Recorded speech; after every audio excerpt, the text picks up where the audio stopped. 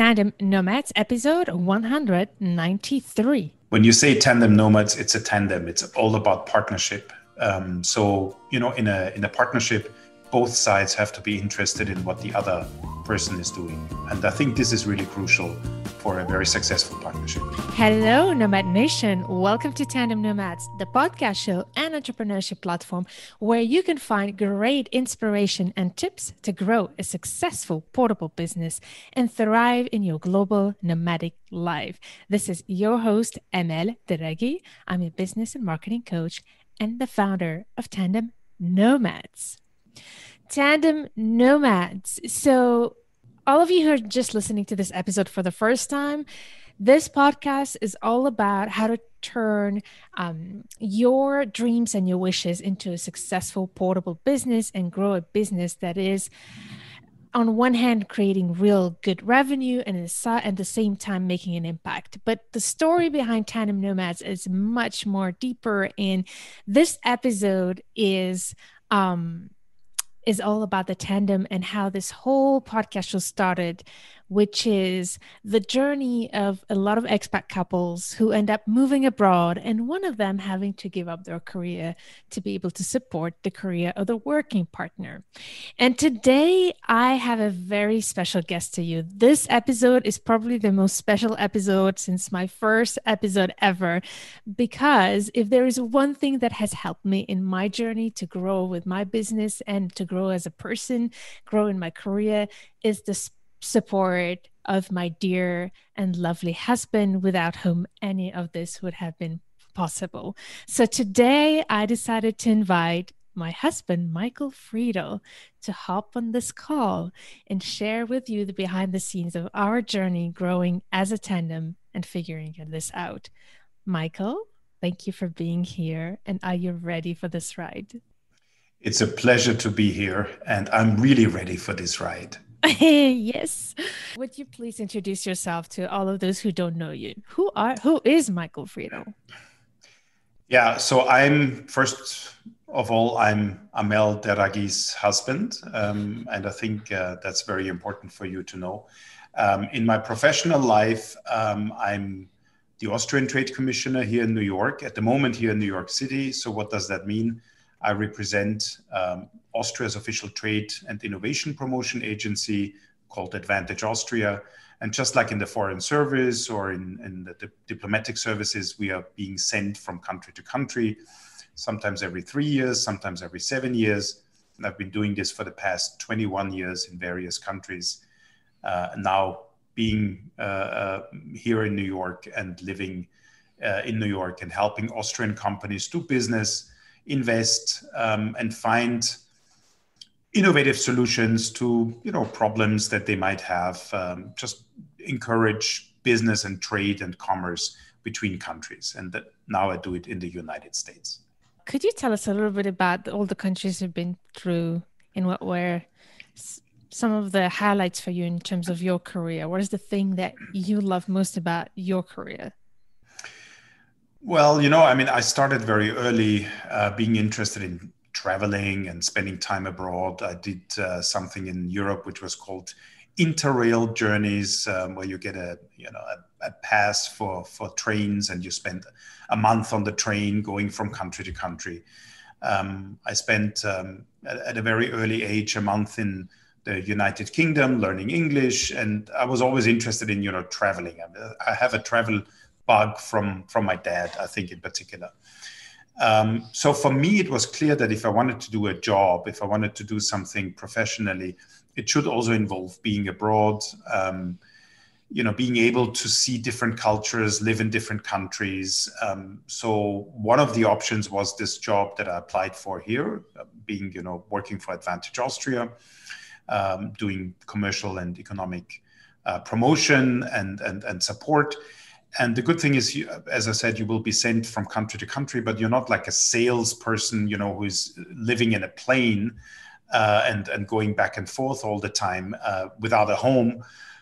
You're really integrated and kind of find your space in a particular country and live there for many years to help Austria in that particular country. So I started this journey in South Africa. My first posting was South Africa. It's more than 20 years ago. Then I went to Abu Dhabi, the United Arab Emirates, where I was posted for about 2 years. Then I came for my first time, professionally for my first time to the United States, Washington, D.C. for another 3 years. Then I became trade commissioner, so heading an office before I was deputy in Iran, Tehran for 5 years, where we met. Then I went back to Vienna for 2 years to work a little bit in HR and personnel development.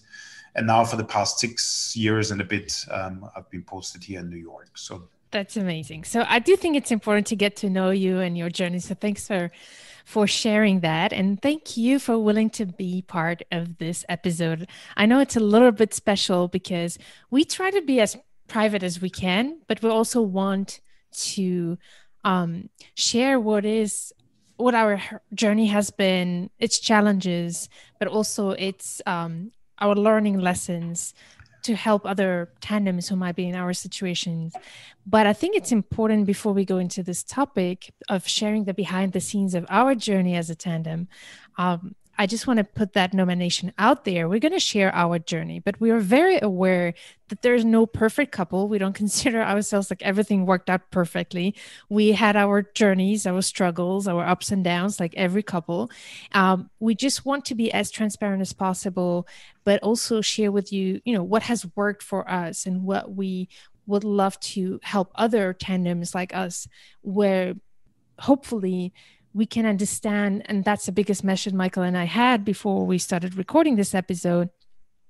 And the reason behind Tandem Nomads and why I even called Tandem Nomads is because I believe that this journey to be successful, even if running a business is something that is an individual journey as an entrepreneur, as an expat couple, it has to be a team deal.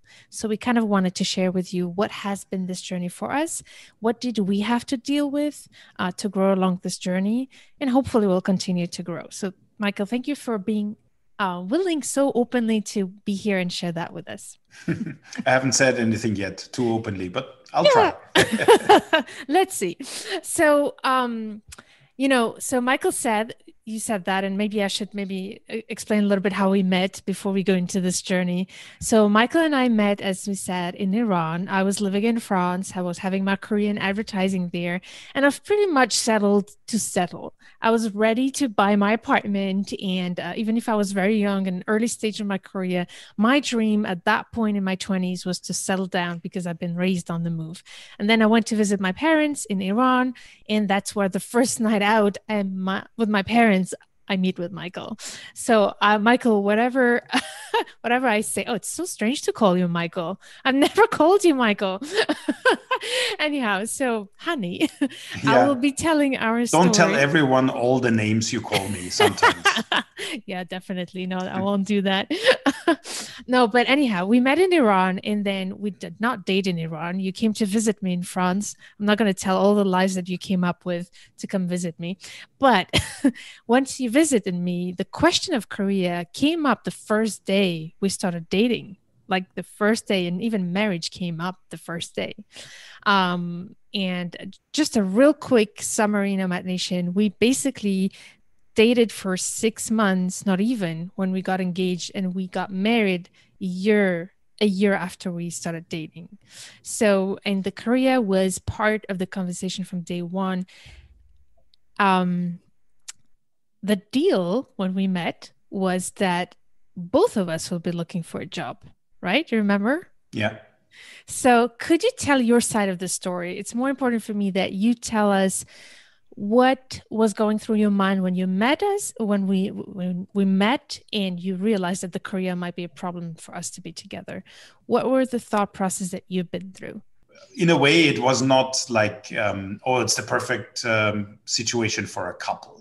This is really a match made in heaven, although I think we are. But I mean, in structural terms, it was not a match made in heaven. You were just visiting Iran, but something happened. So and I used my lies to go back to France, to Lille, to visit you. And I think it was clear from the beginning that we wanted to stay together and give it a shot as a proper relationship and not just a fun friendship with benefits, across borders.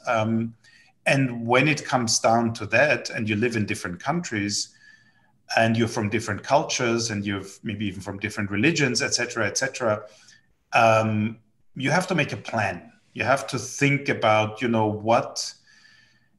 what are you willing to give and to do to keep this relationship? You cannot just expect somebody to give up everything and move within months actually to another country, just, in the spur of a moment. So it's a give and take. And I think we had this conversation and we said, obviously, first of all, we have to see each other at least, I think we said once a month, to which kind of worked out. We saw each other, halfway in between in Vienna, or we saw each other in France. We even saw each other, I think, in Iran once. So before we got married, so we really tried to keep a physical contact as well. So make that a plan. And the second plan was also to think long term, like what does it mean for us? Can you stay in France? If yes, then what would I do there in France? Would we find a job? I remember we talked even about finding a job that kind of fits my criteria, multinational business or politics, like in Brussels, which is half an hour away from Lille by fast train. And we kind of had an agreement and said, whoever finds a job first for the other one, that is, not just a job, but really also a job that fits. That's what we're going to do. And I think I won in a way, You won the bet. Like this. Yeah. And you did move to Iran. But I think this is something you have to talk about right from the start, especially when you have a multinational, across the border, long distance relationship. Make a plan when you're going to meet, where you're going to meet, and also about the life that is about to come. Don't expect your wife to just give everything up, or your husband to just give everything up. But of course, it's a bit of a balance sheet that you go through. What jobs do we have? What opportunities do we have? Why might we move next? What are the opportunities there? So it's a very grown-up conversation that sometimes, is maybe not ideal when you're just in love and happy and excited, but in the long run, it makes sense. For me, on top of the identity aspect, which I had to work through, the biggest part that I know every expat partner that gives up a career to move abroad struggles with, especially when we've been independent for so long, is that financial dependence. And there's first of all, arriving in the country where you don't know anybody. That doesn't help. But on top of it, I remember how guilty I felt, how it was so difficult for me to suddenly depend financially on you, because at the beginning I did not have that revenue. Of course I had some savings and things like that, and it was our money. You always told me it's our money, right? But I was wondering, how did you experience that on your end? How did that look like on your end? Money, of course, is kind of a way of telling you how important you are to the organization or how valuable you are to society. But a lot of values in society and a lot of importance that is existing out there is not paid by money. That's people who take care of their sick parents. That's people who take care of a move, of organizing certain things, of using their time, which is also very valuable, without being paid, to do certain things that an economy would not survive without. And I think this is something where a rethinking somehow has to take place. And this is what we, I think, also thought. Whatever I'm doing, just because I get paid or maybe paid more, doesn't mean it's really more valuable to society or to the world or to us than what you're doing, or what a wife or a husband or a partner is doing. So I think this conversation is important to I love it. yeah. No, I love what you brought up here, the fact that, as an expat partner, in other words, you have a role in this journey and you are contributing to that salary to come, and you're a lot of expat partners are taking care of the transition, of the move, Yes. of the management. I remember when we moved to New York, you were with a delegation of 30 people and I needed to prepare everything before they came so that, Yeah. and that part is not factored really well and represented really well. And even if you do have an external income when you get married, um, but it is the recognition at the end of the day. But one thing I want to say and put out there, what I've been the most grateful for, Michael, is that when I was struggling with that money aspect, you always made me feel like it was our money.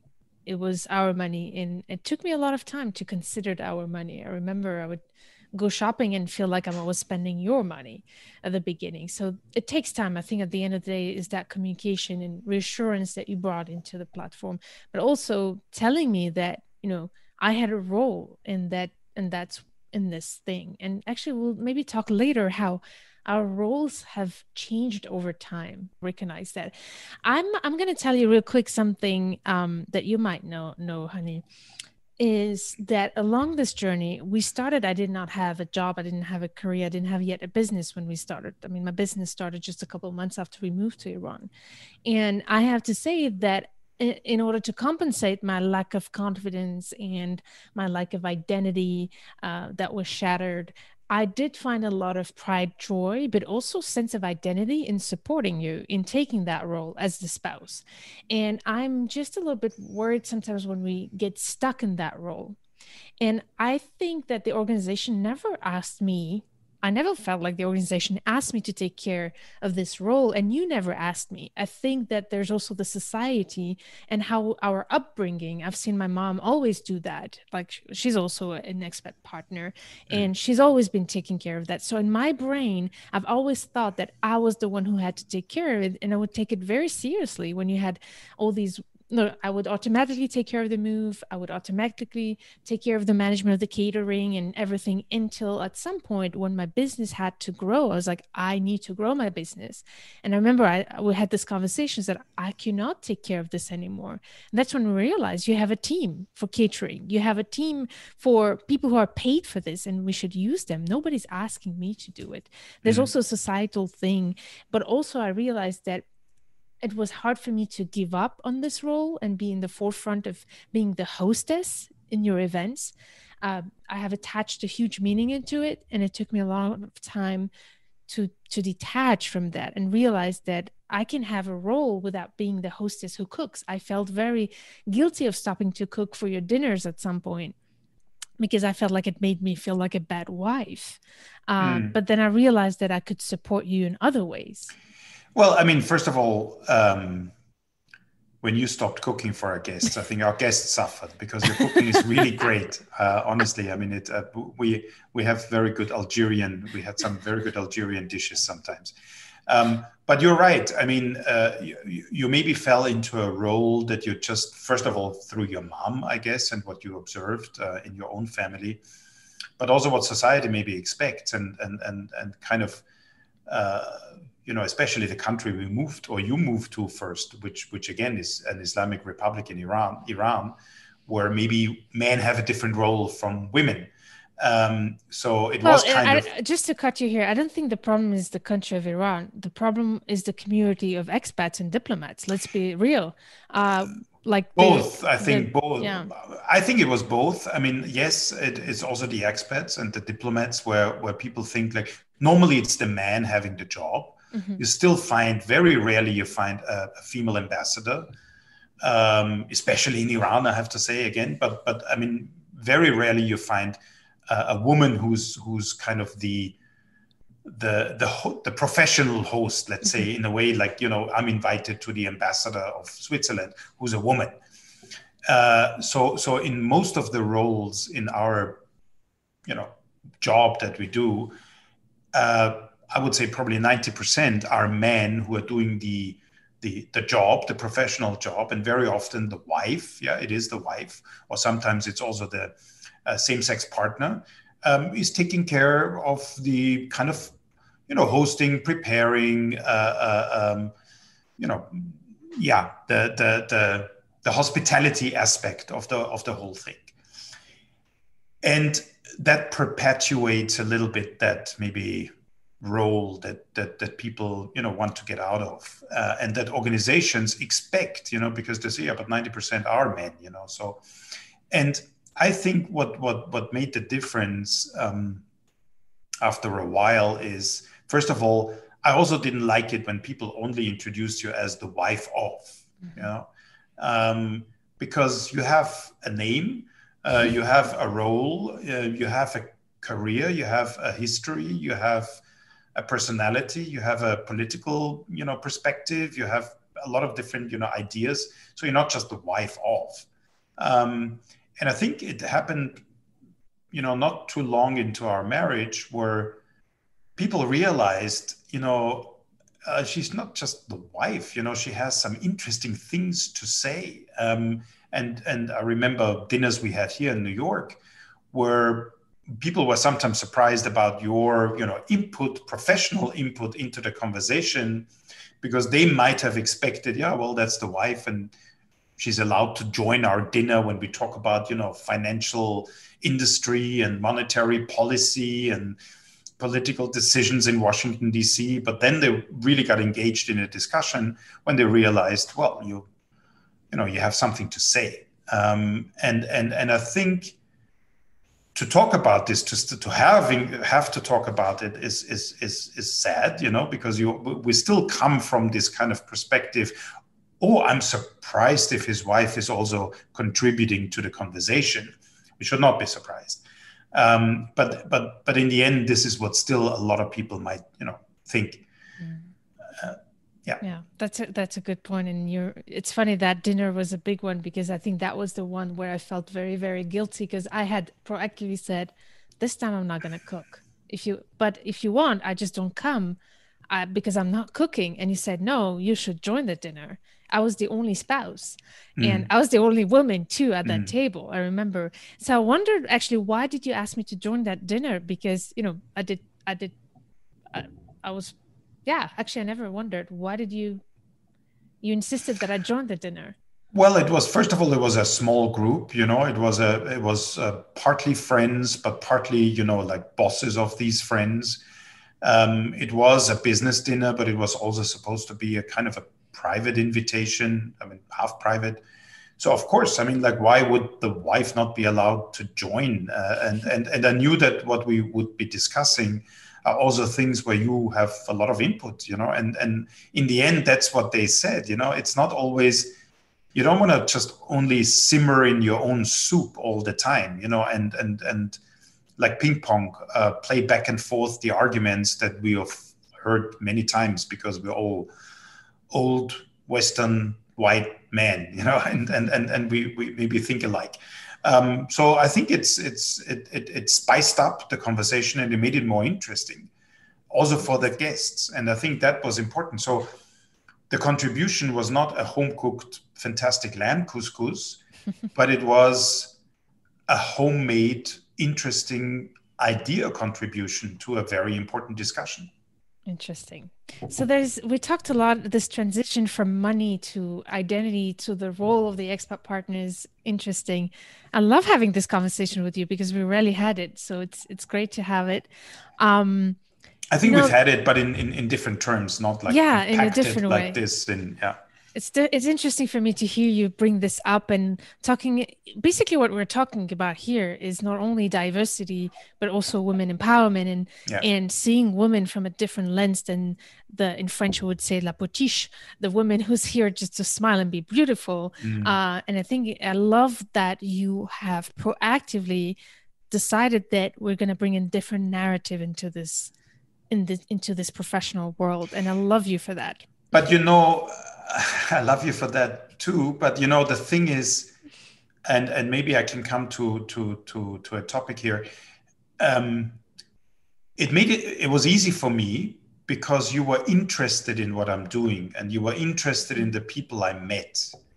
I mean, obviously you are not doing 100%. I mean, like you're not following every step I'm making, and you don't know all the things, that I'm doing professionally and etc. But it started right from the beginning. Actually, you were interested in what I'm doing in my job, in my organization. You even had ideas how we could do our job better. You have, you're extremely clever and intelligent. I mean, you have a lot of, input on things we are doing or the political economic discussion, and you're interested. So it's not just, please be here for an hour and pretend to be clever. It's you have an interest, and you like to meet the people that I work with, and that I kind of service, through my profession. And you have your own ideas about that. And I think that's very important, that you have that interest in what your spouse, husband, wife is doing. That doesn't mean you have to do it every, hour of the day, but you should be interested in how your spouse is spending the day and what they are doing professionally, and which problems they have and which ideas they have. And you should, again, ping pong, have input on both sides. Yeah. Um, you said something very important here. You were talking about how I was interested in your job, and I do think that that was something that has helped us a lot in becoming a tandem. And I think that's the one. Every time I meet a new expat spouse, if I when I'm being asked, okay, what is the thing that you think is very important to do? I do believe that it's important that we, first of all, put the relationship on the same level, that there's not one career more important than the other. But it's really important that we as expat partners feel very interested in what our partners are doing, so that we can support them intellectually as well and understand the hurdles. You're also going through Mm. transition and challenges from a posting to another, and the best way for me to support you is to know what's happening, but also vice versa. You are very much interested and involved in what I do, which will and here is the big part that I want to talk about. Maybe we can now transition into that entrepreneurial journey. You've been part of this entrepreneurial journey with me from the beginning, from the start. Um, I and you've been involved. You've been part of my team. I've been using you, and I still use you as my proofreader sometimes to save money and not have to spend on it. So you've been really helpful in helping me in my journey. And thank you for that. It's been just amazing. But the one thing that I'm the most grateful to you is how, as soon as I started realizing that I was stagnating and I wanted to take this business to the next level, I needed to shift a huge part of my focus 100% on a business, and I dropped a lot of things. Not only I dropped my role as an expat spouse, the traditional one, but also at home you've been taking charge of a lot of things lately, of the cooking, of the shopping, of even the laundry and all of that thing. And it meant the world to me that you were so helpful, not only in the business, but in helping me build the support system I needed when I needed to push through some of the aspects of the business. But on top of it, the biggest thing was the mental support that you brought to me. You've been always here. I'm not gonna cry now, but it is a journey. It is a personal and transformational journey, and you've always been there to cheer me up in the tough moments and to support me. But I would love to know, what has been your biggest challenge through this journey? Yeah, I mean, it maybe it was not always hunky dory and positive, but I don't remember so much like really really hard times. Um, you just have to shift. I mean, first of all, I was happy that you started that entrepreneurial journey. For me, I was coming into an office. Of course, I also had to settle in, and it wasn't always easy. And we had our issues at the beginning, with different things. But I kind of had my job. I'd been doing my job for the 15 years before that. I kind of knew the office. I know what's expected. I knew the system. We had an apartment. I mean, it was still a struggle sometimes, but it was kind of a patterned landing zone in a way. It was kind of a soft landing, not a hard landing. And you had to start everything from scratch. I mean, like, you became an entrepreneur. I mean, you had obviously certain talents before about, marketing, about business, about entrepreneurship, but a lot of the skills that you needed, you had to just learn. You had to use a lot of time to do that. And I think also, of course, insecurities. Like, am I failing? Am I a fraud if I'm, selling something and maybe my customer is not 100% happy or doesn't become a billionaire within a week? It's these questions that you probably had to ask yourself much more than I did. And I think I wouldn't call it a struggle, but I would call it an inspiration that your entrepreneurial journey has also helped me to be a bit more entrepreneurial, because the questions you ask yourself and the doubts you had and the struggles you had. And I remember, I sometimes, you were nearly breaking down, when you talked about certain things that I had to oscillate, let's say, between the role of trying to be the supportive husband plus the maybe critical customer or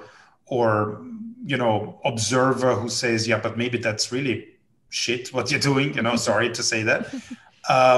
Plus the kind of motivator and mentor to say, but this is normal in a business like that, and when you are a first year or second year entrepreneur.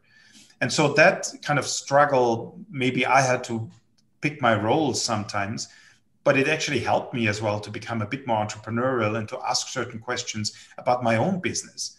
And we don't call ourselves so much a business. We're more like an official organization that helps. We're not government, but we're kind of, a bit like government. And to have this entrepreneurial spirit, this can-do attitude, this willingness to learn and change things, that was very helpful, actually. So I think it was a learning trip for both of us, with ups and downs. But I don't remember, like, really. Again, it's about listening. It's about trying to understand, and it's also not always about trying to find a solution.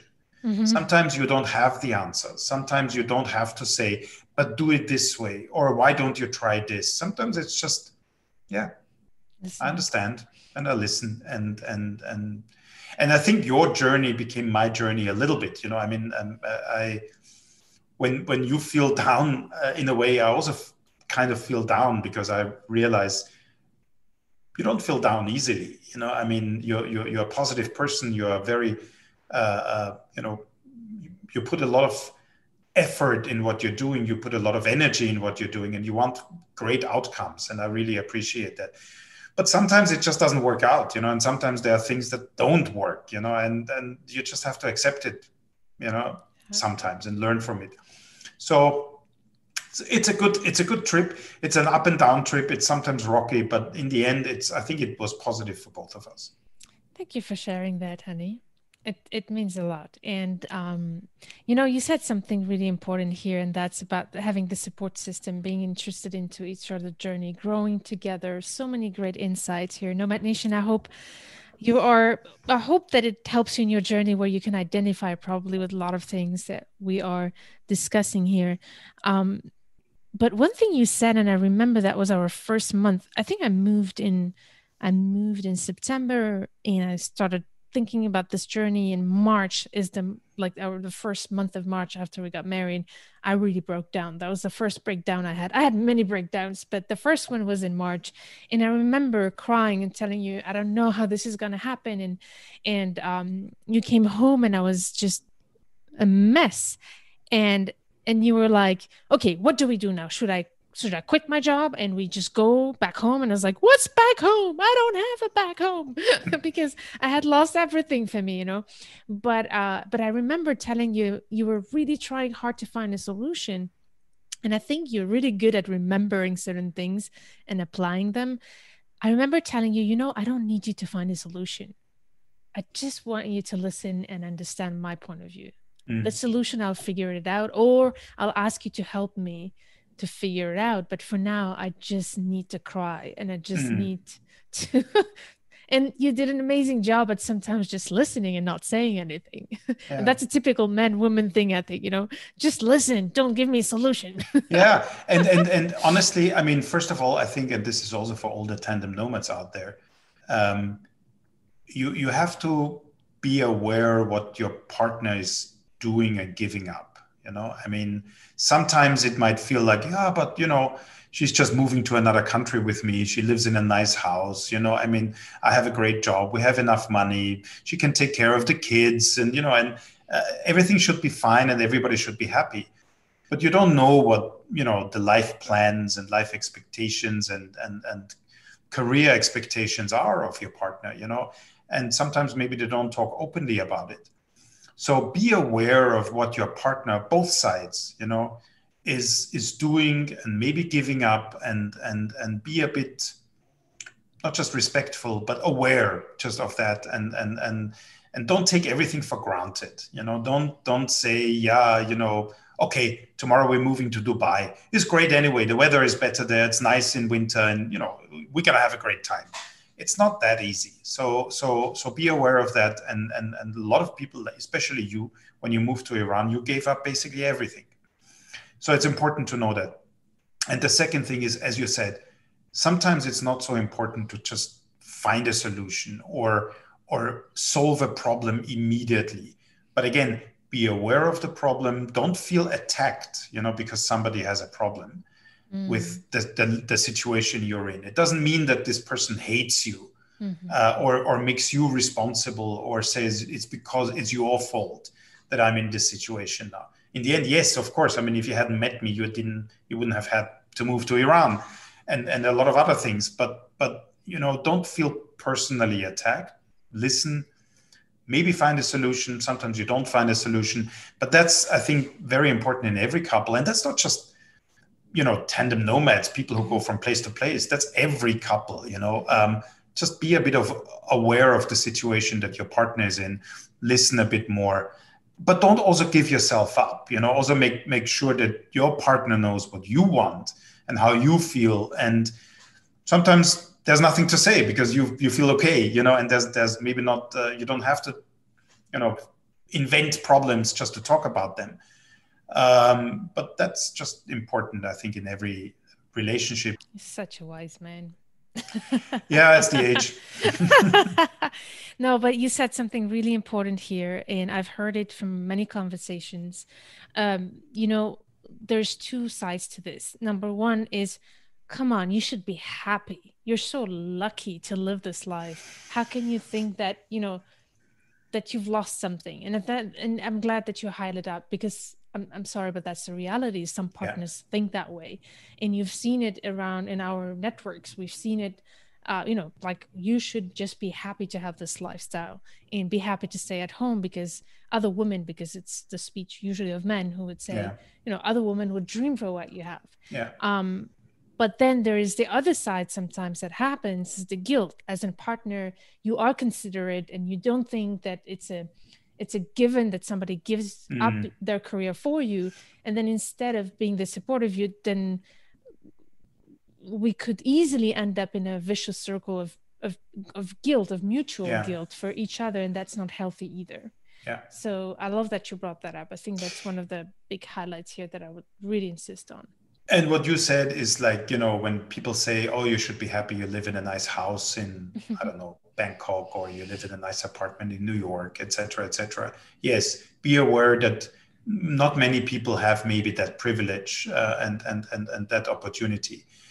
But having a house, or being in a house, or being in an apartment, does not make it necessarily a home. Mm. And you have to make wherever you are also your home.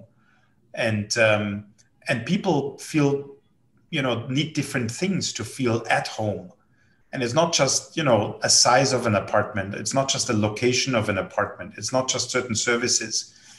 It's feeling at home. It's feeling at ease with your partner. It's having your friends around. It's having your support systems. It's having your job as well, or whatever your tasks that you need to do. So that all is part of home, not just the monetary and physical locations of places where people, if they come and visit you and stay maybe for 2 hours with two glasses of champagne in their hand, and think like, oh, what a nice lifestyle. Um, Again, we're not complaining and we have a positive outlook and we are happy about the lives we lead. But, that's things sometimes are on the surface, and people are much more deeper and need more things than just, these physical, Yeah. maybe, environments. There's the professional side of you. You've been working in HR. And then there's the personal side of you of being the working partner, the one who is being sent abroad and being followed. I kind of would like to see what are your 2 cents, your tip, like top advice to, first of all, the partner. What would you tell in few words to the working partners of how they should approach, this journey to be able to make it the best of it for themselves, but also for their partners, and as a dual career couple? I think there's two aspects. There's the partner aspect and there's the organizational aspect. As I said before, I think the organizations have to be aware what they're asking from partners if they send them with their employees from place to place. So there should be things in place, be it a family liaison officer, or be it somebody who helps with finding jobs, or with a network. And I'm not just talking about maybe where the best kindergarten is or where the best Austrian schnitzel is in New York, but really like also a support system, like job wise, educational, and use their resources for training and making that transition easier, and also the integration into the job situation easier, where you're going next. And from the partner side, I think, coming back to myself, for a long time, my first four postings actually, South Africa, UAE, US, and Iran, I just decided by myself. I just knew what I want, what I don't want. I was just saying, I want to go there. I want to explore this. I know I'm going to be happy there, etc., etc. This is not, your organization might offer you a position. You might want to have a position. It's not your decision anymore. It's a decision of the whole team Mhm. or the whole tandem. So as a partner, I would really bring my voice on the table or to the table. And as we do, when we think about where we're gonna go next, and how's our life gonna look like in the next 10 years, it's not only about the organization making the decision or the person that moves professionally, or is the first one, let's say, to move professionally. It needs to be discussed. And it's not only about the job, it's about the conditions there. It's about the job opportunities. It's about the lifestyle. It's about the language. And as a, sometimes you might not get the position you want, in my case, for instance, because it might not be the position that your partner can really handle very well. And that's just important. So I think this is from both sides, HR side. Organizations have to be aware of what they're asking partners to do, and they have to support them, not necessarily always financially, but also with opportunities and with networks and with support and training. And on the other hand, you have to speak out in the partnership and make clear, what do you want, what does the other one want, and find a common denominator and find the best option for both and not just for one. Hmm. This is such a good point. And especially when you said, it doesn't have to be financial. It has to be about culture. Like in terms of culture, mentality, we need to understand that this is a team deal. And organizations have been growing globally and for decades, thanks to the support actually of the whole family moving around. Absolutely. So Absolutely. the role cannot be undertaken, and we should not take it for granted for sure. But I think we're in a time where we need to understand as well that it's not about financial support. It's Mm. especially nowadays that budgets are being cut and everything. It's about intention as well. This is so good. Yeah. So how about now? You've met a lot of expat partners in different situations and different contexts, and everybody's different. But what is it that you want to share with them to support them in this journey and make the best decision in their journey? First of all, um, sign up to tandemnomads.com. Wow, that's Um, great. no, seriously. I mean, honestly, and I'm not doing this, and you didn't tell me to do this. No. But as an expert partner or spouse, there's a wealth of information and good practices and lessons learned that you can benefit from. So I think sometimes you don't have to reinvent the wheel, and just listen to people who've done it before, talk to people who've done it before, get more information. So yes, Tandem Nomads or whatever maybe other platform there is, you're not alone. Let's put it that way. Wow. You're not alone out there. It's not you're not the only one having that problem. So listen, talk to people, be aware of what's happening, and learn from other people's mistakes or maybe best practices. Secondly, speak up. Just speak up. Don't just listen, but speak up and make your voice heard, either through your partner, in the organization of your partner, or towards your partner, or towards other people. If nobody knows what you want and what you are striving for and how you feel, nobody can help you. And people might think like, oh, it's all okay. I mean, he's been going with me now for 20 years and he loves it, and then maybe not. Mm. So speak up. And also be aware, maybe thirdly, of the limitations. Not everybody can get 100% of what they want all the time. Mm. So you have to make a compromise. You have to look maybe really sometimes in monetary terms at the balance sheet, what comes out at the end, who's earning more money, what is money important, is location important. So be ready to compromise and find a common solution, even if it's not 100% agreeable to you or makes you 100% happy. But if it only makes you 80% happy, that's not so bad, and you can't always be over the top and happy all the time. So yeah, that's my advice. If I need to retire, I think you're ready to take over the show. Because of our age difference, I have the feeling I might retire earlier. But I would love to, in my retirement, support you in your show and carry your bags from place to place. Wow, Nomad Nation, I really hope that you find a lot of value in what Michael did share. Honestly, I did not make him prepare, and I'm listening and like, this is amazing advice. So thank you for sharing that. I wish somebody had told me that when I started, those three key tips that you shared. And the big one for me is the one you said, speak up. I cannot agree with you more. Speak up for what you want. And that's the biggest mistake that I've seen a lot of unhappy expat partners, be it men or women, by the way, struggle with, is because we often expect other people to guess what's wrong and what's not working. You cannot fix it if you don't speak up. And first of all, speak up, I think, doesn't mean fighting, doesn't mean it just means saying, okay, I'm struggling with this.